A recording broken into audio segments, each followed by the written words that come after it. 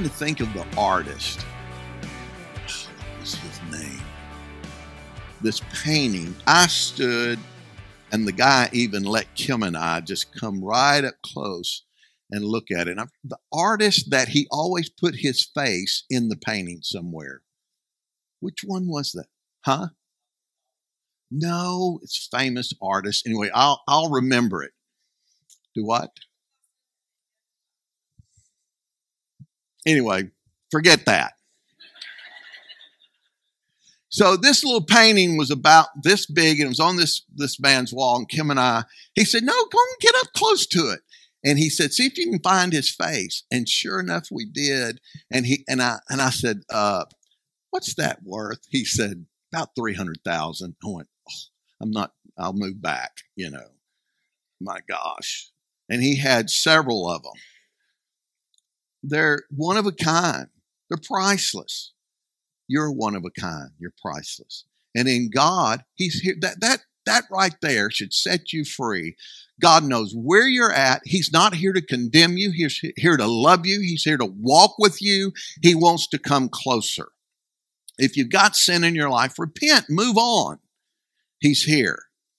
Here's a beautiful scripture out of Philippians chapter 4, verse 6 and 7. I want to read this real quick. Don't be pulled into different directions or worried about a thing.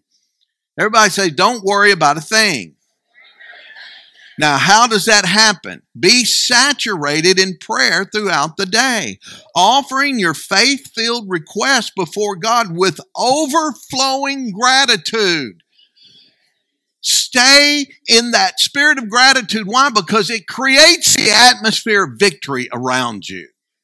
Man, get that song we sung today. I listen to that quite often. It's a beautiful song of gratitude. Live in the gratitude. Change the atmosphere of oppression and depression or whatever is clouding your mind. Begin to worship and begin to be thankful for what God's done in your life. And it moves the presence of God. And then listen to the next thing he said. Tell him every detail of your life. Lay it all out before him. Your problems, what you think. I don't care if there is any type of jealousy or things that are going that it's challenging you. Lay it out before the Lord. Ask him for his grace. Ask him for help. If you're struggling to love someone, and we all have that, pray for the grace of God to come upon you to love that person and bless that person. We're being conformed into his image. The way that happens is giving him every detail. How many know he knows it anyway?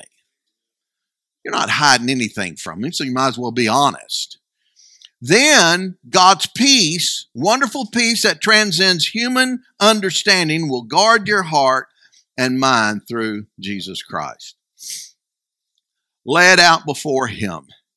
But once you've laid it out, ask the Holy Spirit to give you a scripture, something that you can hang your faith around, and trust him for anything in your life. I had the absolute privilege back in about 84, 85. I was in my mid-20s, probably about 26, 27. And I was on a trip with 30 pastors all through Asia. And I had the privilege to go to South Korea and to go to Dr. David Yonggi Cho's church, the largest church in the world, 1 million people in his congregation.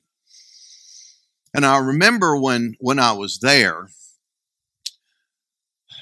he had several auditoriums. He had one, and it's the one we were at. It would hold 10,000 people. He had 7 services on Sunday.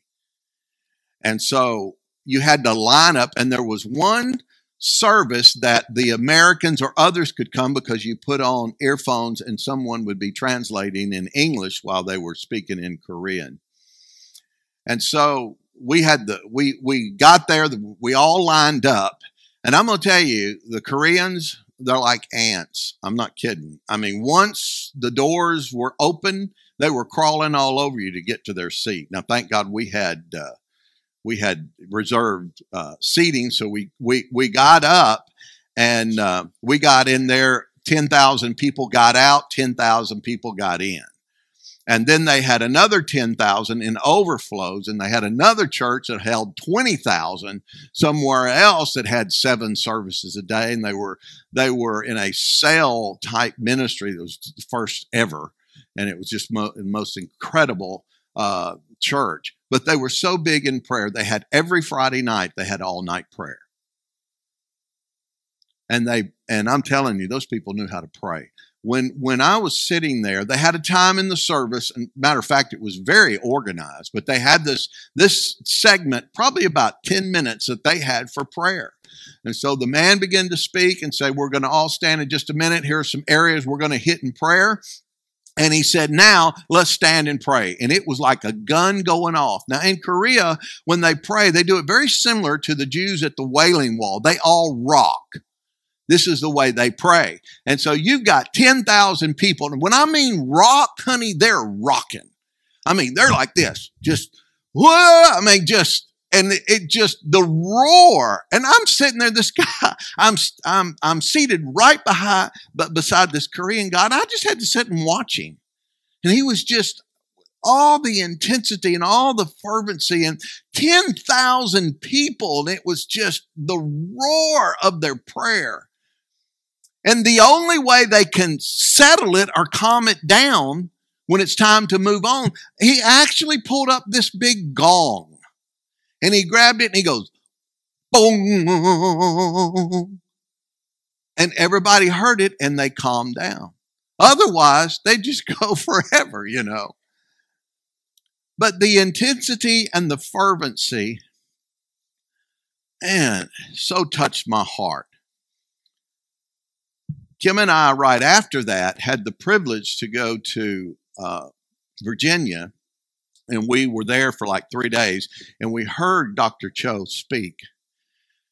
And as we heard him speak, his testimony was amazing.